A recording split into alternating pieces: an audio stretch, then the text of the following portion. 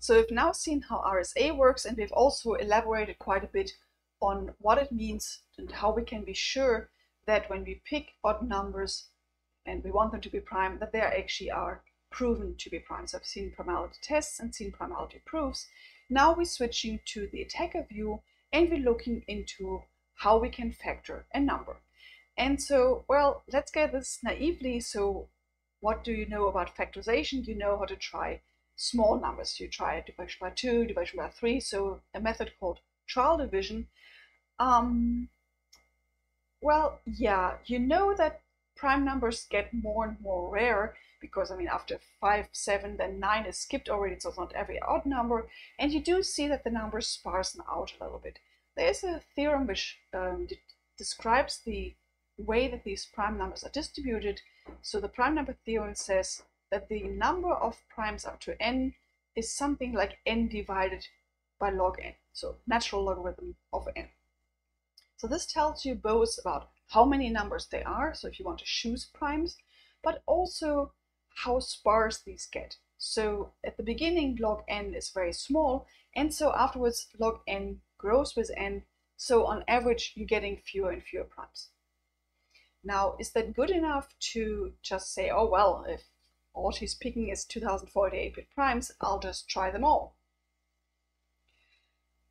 Okay, so how many 2048-bit primes are there? Well, let me look at how many primes are there in total. That would be 2 to the 48, 2048 divided by natural logarithm of 2048.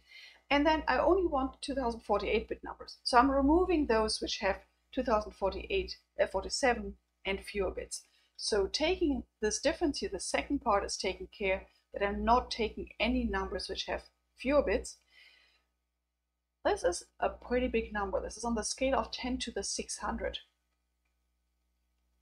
So if I need to try all of those numbers, there is no chance. This is a really, really large number. Remember, cryptographic size for symmetric key, we've seen 128 bits or 256. This is way, way larger.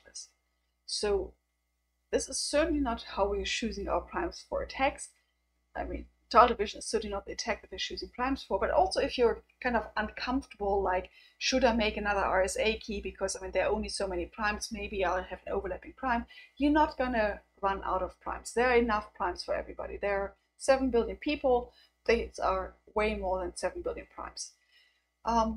So trial factorization is not the method of choice to break RSA number, surprise, surprise, but it's actually a useful step when we're factoring normal numbers. So if you're looking at like how likely is a number to divide by 2, well, it's 50% if you're meeting a normal number, like garden variety number, not an RSA modulus. So for those numbers, trial factorization is useful because you don't actually want to deal with a big machinery in order to find something as trivial as a factor of 2. So when you're looking at RSA numbers, we actually have a whole lot of machinery in there. And so we're going to look through different types of factorization methods. Trial factorization, not going to expand on that more, but that takes care of all small factors. Then there's a batch, that this is what this and the next video are about, is medium factors. We're going to see next the Pollard row method. Yes, another Pollard row. And we're going to see in the other video, video 5, the p-1, p+1 and elliptic curve method of factorization. So those are good for medium-sized factors. This is still not what you use for breaking RSA numbers. If you're actually going for large factors, RSA numbers being characterized by having 2 huge primes, well, just the product of 2 huge primes, then you want to use the number-filled sieve.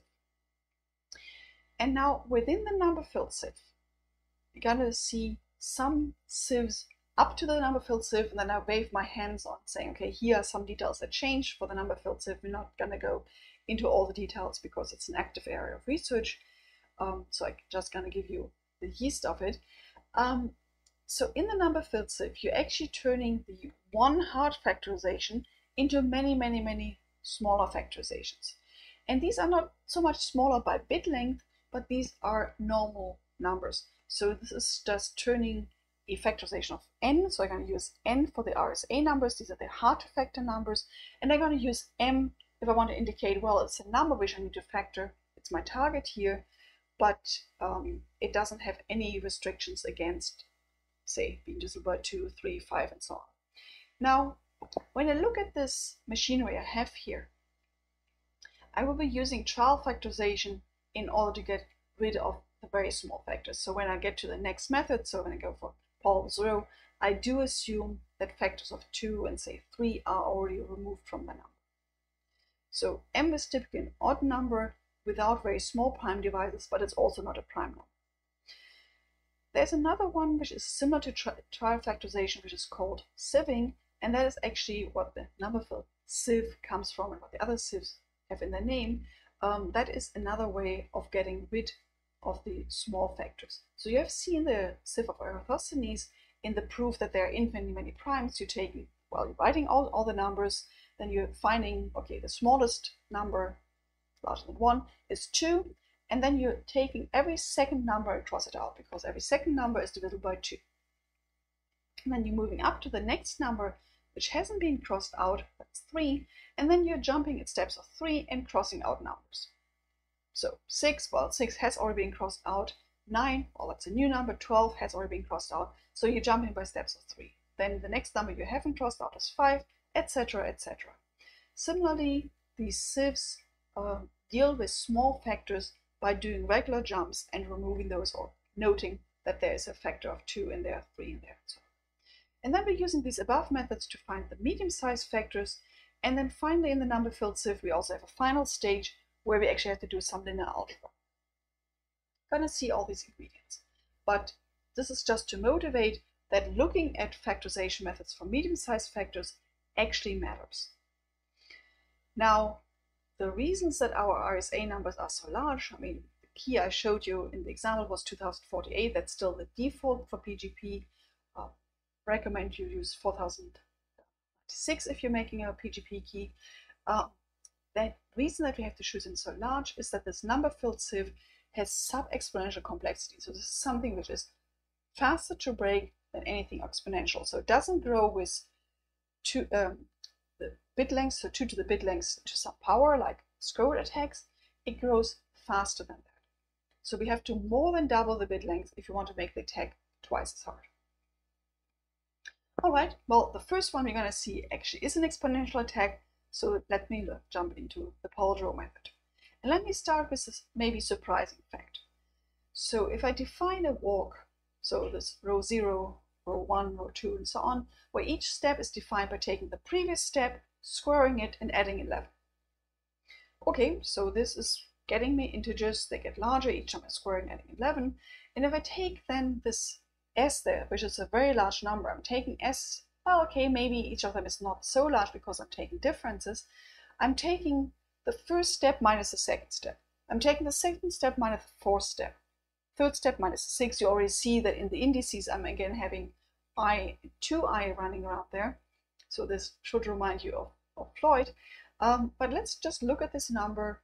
Well, okay, the previous step is smaller than the next time, so there will be some negative signs coming in. But in the end, it's an integer. This integer has lots of prime factors. This integer is actually divisible by every prime up to 2 to the 20. It's not a surprise that, say, 3 divides it. Every third number is divisible by 3, so no surprise there. But having a number which has 20 bits divided, that is more unusual. I mean, it's a big number, but still, even for big numbers, finding so large prime divisors is unusual. There even are some primes which are larger than 2 to the 20, which are divisors of S. Now, let me turn this into a factorization algorithm. So, for every p that divides this S, if I'm taking the GCD of S with m, then if this p also divides m, then it's also a divisor of the GCD. Well, obviously, if it's divisor of S, it's a divisor of m, and it's also a divisor of the GCD. Now, that means, assuming that there is some other stuff in M which is not also dividing S, that means if you're taking this GCD of S with M and then compute it, that P will separate from some other parts in M. So this is how we can find factors up to the 20 in M and leaving larger factors in M intact. Now, how to compute this S? The way I've written it there, well, the largest index is this 7,000. Now I have to do that many steps. So for each step I have to do a squaring. And I also have to compute this product. So I need about 2 to the 14 steps. So this is a number which is, well, this is 2 to the 13, this is 2 to the 14. So that many squarings and then a whole bunch of multiplications to get this. Now, in the end, I don't actually need S as this huge number. I will compute a GCD with S and M, so I can do all of these steps modulo M, keep the numbers somewhat smaller, because the first step in a GCD computation is reducing this S mod M. So I might as well do the S computation mod M to begin with. Okay, I'm also writing that I need very little memory. You have already seen Pollard for some other methods, so let me do this quickly, but I should highlight this here. So the way that I actually compute this S is I'm computing 2 walks, a slow walk, row I, and a fast walk, row 2I. Okay, so for every step, I'm advancing one by one, the other one by 2. So I'm doing row I, row 2I, row I plus 1, row 2I plus 2, etc. At every step, when I have those, I compute the difference, and I multiply this into S. Everything mod M. So I now have the slow walk, the fast walk, and S. So 3 integers mod M, that counts as very little memory.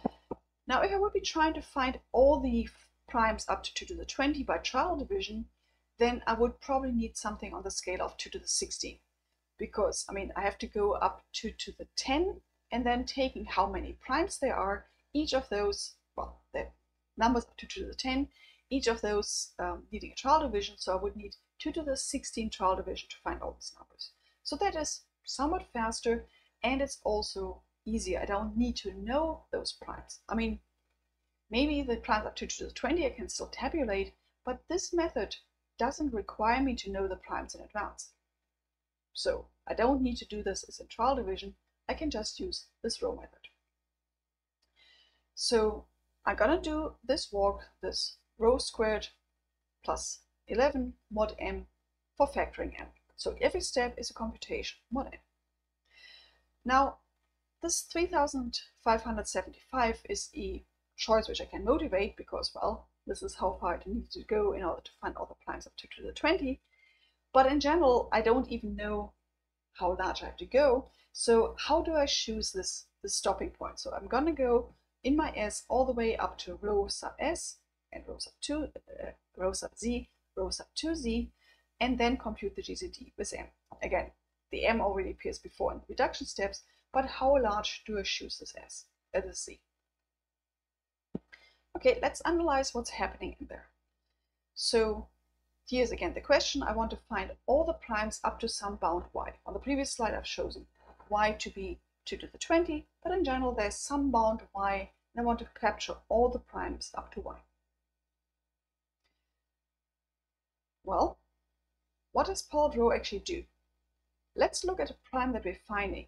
So we're looking at a prime p, which will be found by this. Then I'm also looking at this whole walk modulo p. And then these rows, these steps, taking the previous one squared plus 11, well, we're now looking, instead of mod m, which is a multiple of p, we're now looking at mod p. And so each of those row i's is a number mod p. Okay, they are p numbers mod p, so I'm expecting collision, expecting the same number mod p to appear twice. And that's again the birthday paradox, and so after square root of p, pi p over 2 steps. Okay, so let's go back to this picture that we all know and love. So here we have our row method picture. Now this picture is actually not the walk row, it is the walk row mod p. So this would be the walk modulo p, and we have entered the circle. This is something on the scale of square root of p steps. So we are done here, we have found a collision. But in this case, we don't actually see the collision. We're working modulo m. Oh, sorry, that's a typo. We're working modulo m, not modulo p. So we don't know p. I mean, if you would know p, we don't need to factor m anymore. but we do know that P divides this GCD. So what we could be doing is we compute a whole bunch of GCDs. So we're doing a step, and then we take the difference of this new step with every old step, and we're computing the GCD. That will enable us to find the collision as soon as it happened. So then we are running around this walk, and now we're encountering the same point twice for the first time. And well, the I, the previous number, was here, and the J is once around the circle as well. And then we're seeing our P as a divisor. So that would work. It would find P, but let's look at the complexity of this. I'm expecting to take square root of P steps. Let me forget about the constant there. So I would need to have square root of P many elements stored there. And so getting towards the last step, I would be doing the GCD of this number that just came in with each of the previous numbers. So that is square root of P GCDs, square root of P times. That would be a computation which is on the scale of P. Well, that is as bad as trial division, actually a bit worse, because they could stop after half the bit length. So I certainly don't want to do that. So multiple things here. One is I don't want to have every difference. As before, I want to use Floyd. So I'm only going to look at selected differences and accepting that instead of finding the first collision, I'm going to find that I'm in the cycle somewhat later. So I'm going to look not at every difference here, not at I and J. I'm looking at K and 2K. And then the other part is the GCD computation is actually more expensive than the update in the row method. The update in the row method is just one squaring mod m, whereas the GCD computation is something which is, well, of a complexity which is logarithmically higher. So I also should be skimping down on how many GCD computations I'm doing. So the reason for computing this S here and including all of those, well, if I do the GCD with S, I'm implicitly doing a GCD with each of these steps. So part one, I'm using Floyd because I can't afford to do these square root of P times square root of P many differences. I only want to do, well, square root of P steps. And so these are square root of P steps. And also this is a product with square root of P elements, but it's only one product. So it's not an extra square root of P. So I'm having square root of P steps, square root of P products. And again, remember that with Floyd, we don't find the first collision. We find a collision later, well, exactly for K, which is in this multiple of K of Z. So if I and G match, then I find K at J minus I times an integer, and it has to be at least as large as I and at least as large as J. Okay, we have seen Floyd before, so I think this should be fine, but we should go through this again. Okay, so we have to go a bit further than the square root of P, both for the factor pi over 2 here and for having the Floyd. So while the square root of P for primes up to 2 to the 20, that would have just been 2 to the 10. I'm actually going to 2 to the 14, so this extra, well, with K, well, with the Z here, I'm only going to 2 to the 13, so this extra factor of 2 to the 3, this extra factor of 8 there, is to take care of all the other stuff, of the slowdowns because of Floyd, of the pi over 2, etc. And in general, since this is a big computation, you typically want to overshoot a little bit. So this is the growth of this Z is like y to the square root, so square root of y to the 1/2, that would be the 2 to the 10, but then there is this little o of 1 coming in here. So this little o of 1 is this extra plus 3 in the exponent that we have seen now. And in general, this requires some fine-tuning, some trials, and well, you can also do a split. You can do the first Z computation, then you do the next Z computation. So you can do intermediate GCDs, see whether it worked already. If not, continue. But with a computation, you're guaranteed to find every prime so that, well, it's less than y, so that, well, this Z is so this S is a multiple of it. So Pollard row is a very easy method that is guaranteeing you with the right little o of 1 that you're gonna find all the small primes. So after you've run Pollard row, you're guaranteed, well, with the right tuning, you're guaranteed that there is no more prime up to 2 to the 20. So when you get to the next steps of the cofactorization, then you can already assume that there's nothing small running around.